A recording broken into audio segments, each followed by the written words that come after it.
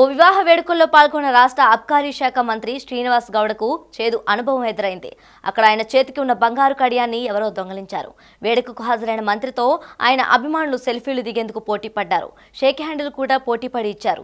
ఈ గందరగోళం అంతా ముగిశాక తన చెయ్యి చూసుకుంటే బంగారు కడియం లేదు. మహబూబ్ నగర్ జిల్లా దేవఖద్రాలో గురువారం సాయంత్రం మంత్రి ఓ సన్నిహితుడి వివాహానికి హాజరయ్యారు. అక్కడ మంత్రిని కలిసేందుకు అభిమానులు పోటీ పడ్డారు.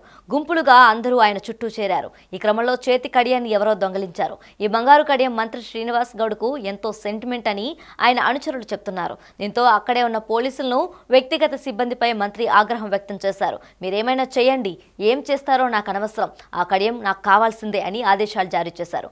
బిత్తరపోయిన పోలీసులు ఎవరైనా తీసుంటే ఇచ్చేయండి, చోరీ చేసిన వారిని ఏమి యానం అంటూ అక్కడున్న వారిని బ్రతిమాలుకున్నారు. కొద్ది రోజుల క్రితం ఏపీలోని ఇలాంటి ఘటనే జరిగింది.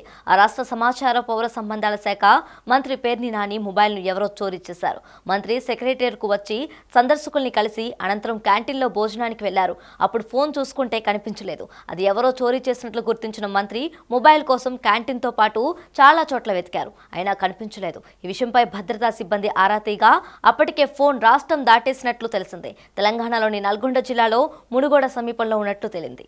మీకోసం భవిత్యశ్రీ మీడియా హౌస్ నుంచి సరికొత్త news website, political news, entertainment news, sports news, business news, ఇంకా ప్రపంచవ్యాప్తంగా జరుగుతున్న ఇంట్రెస్టింగ్ విషయాలు, విశ్లేషణలు ఇవన్నీ కేవలం ఒకే ఒక క్లిక్ తో. Please visit spotnewschannel.com website.